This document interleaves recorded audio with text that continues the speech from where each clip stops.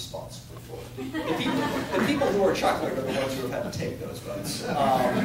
And so a lot of people thought they could do that, and they always assumed that there would be some group of people that would do the responsible thing, even though it was difficult, and they were just happy that they didn't have to be one of them. Well, that's not the way it works, all right? It's a representative democracy, and if thousands of people call the People's House, the most representative body in the country, and yell at us, however incoherently, and some were very coherent, I should say, but some were, and I didn't mean that quite the way it came out. Some just called it this is bad, this is wrong, and they're right, okay, about the problem. But what we do about it was what was missing. So if we're actually going to step up and do something about this, we need some of those people to take responsibility. You know, I've been telling people this week that if I was God for just once and had one power, I would take all of the human race and strip from them all of their preconceived ideologies. I'd leave the facts, I'd leave the information, but I'd take out the notion that we're a Democrat or a Republican or a conservative or a liberal, and therefore everything that happens only sort of certifies every belief you've ever had before. Yeah, that seems to be the way we do things, whereas I think it would be far better to learn from the information that we get and not instantly take it and plug it into some preconceived argument. Because when you do that, you become stupid, bottom line. Stupid collectively as a society and stupid individually because you're not being pragmatic. You're not learning from experience and making decisions based on that experience.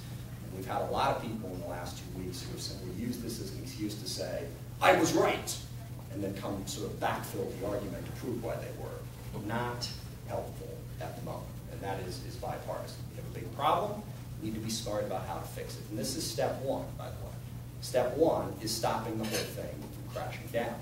Step two is to learn how we got there and start to be a little bit more responsible in the way we run our economy and the way we run our government. And, you know, stripped of a lot of different details, how we got here is we borrowed, spent. You know, I voted against the stimulus package that came up earlier this year. And it wasn't that I didn't think it would help. It would help. You take $150 billion, you spread it around the economy, it's going to help. You know, no question about it. Always will. But the question is, for how long? And if you are that overextended, when are you ever going to be back on solid footing? You know, we can't have all of this borrowing and spending and hoping that that's going to prop us up. There has to be something solid, a solid infrastructure, dependable jobs, a dependable economy that can pay their bills today, that aren't simply borrowing money to try to prop things up in the short term, because eventually the long term comes and you've got nothing left. And I think we need to be smart about that. I also think that getting credit a little bit more difficult to get is a good thing. My fear is we're swinging from the crazy days of, you know, you want 200,000? Yeah, here you go, no problem, to not being able to get it at all. Basically trying to turn this into a softer hard landing instead of a harsh hard landing. But once we do this, we've got to be smarter about it. And the federal government has a fair amount of responsibility here too.